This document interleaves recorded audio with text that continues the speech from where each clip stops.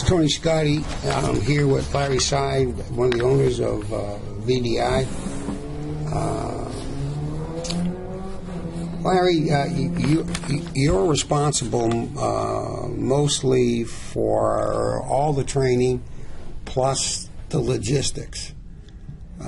Could you just kind of run through a normal, and I'm not too sure if there is such a thing as normal, but a normal day, time-wise, what you need to do to just get the school ready for the students by 8 o'clock? Well, normally starts about 2 days prior to a 3-day program. Just the prep work alone, the logistics of vehicles ready, fueled, on site, everything from the water the students will need to the coffee that we give them, batteries for equipment, everything's charged, ready to go, light sets ready.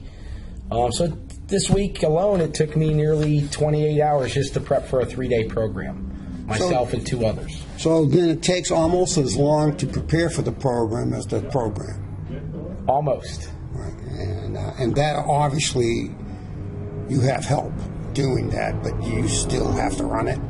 Oh yeah, still have to guide people in the right direction and make sure they get it done. Okay. And in your past life, you were a test driver at the Aberdeen Proving Grounds. Did that help you when you decided to do and get into this line of work? Yeah, I had a better understanding than most of what vehicles were capable of and how they handle. So yeah, I do believe it's helped me greatly in this career. And you drove almost every type of vehicle there was. Is that correct? Oh, quite a few vehicles. Whether many of whether they had wheel or tracks that the government was bringing into the military system. Yes. And how does that testing cars translate over to training students? In other words, the knowledge you gained testing cars, did it help you when you had to get to training students and people? Yes, because I understood what a vehicle would do. So by understanding what it would do when I was in control, I would know what the student would face at certain speeds or turns of the wheel, what they would encounter. When you do a lot of the overseas work, is that correct? Yes. Yeah. What are the logistics like of running a program and some of the? And let me just pick one. You guys ran a program in Nigeria. Could you explain the process and then your experience? Well, the process is normally starts off with the corporation or the client that we're working with. They normally find us a training site, or they'll ask for our input, which we normally like them to do that. But you don't get to see the training site until you get there. Is that correct? Sometimes we get some pictures. Pictures are deceiving, though, but no, a lot of times it's our first look is when we're on the ground. Yeah. The challenges, one of the best things, I don't have to worry about the vehicles because they're not our vehicles, so that's a little bit less of a burden on me, but it's normally the training site itself that's a challenge. Other than that, we take everything with us that we need. Other than cones, cars, and the site, we carry it with us. Nigeria was a special one. It was an active roadway, about 160 foot long by 35 foot wide. It was absolutely a surprise when we stopped there and the guy said, "This is where we'll be training." And it's, correct me if I'm wrong, Larry, and it's not like you can say, "Oh no, we can't do the school here." Is that correct? Well, with the price they paid to fly us to Africa and back, you're right. You have to work with what you have. If you say, no, we can't do it here, it'd probably be the first and last time that client ever called you. And wouldn't you say that that's kind of one of the advantages of the VDI method of instruction is that we can adapt to those things. Oh, absolutely. Yeah. Absolutely. Knowing the math, I mean, regardless whether it's a 60-foot slalom or a 25-foot slalom, you can still put the same loads on the vehicle. You have to work with what you have. Sometimes it's a challenge, but as long as it's safe. And you've also done training in places like the UAE where you had to work through an interpreter.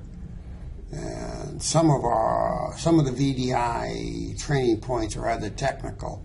So can you explain what you think about that? Was it difficult? How did that work out?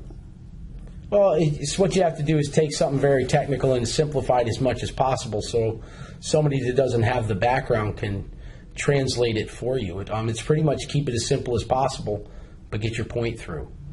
It's a lot of pointy, talky, and draw pictures. Yeah. It seems to work?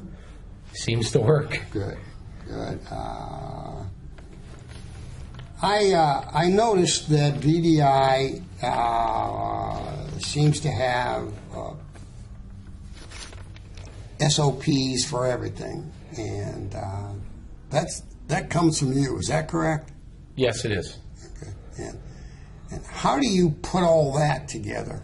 It takes a long time.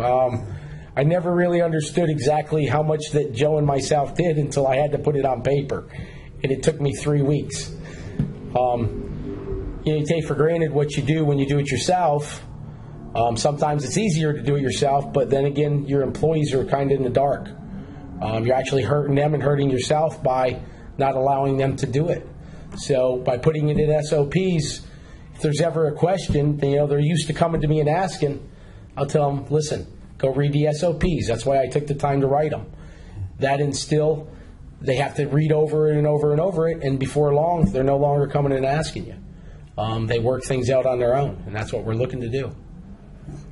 It expedites the process. Absolutely. Absolutely.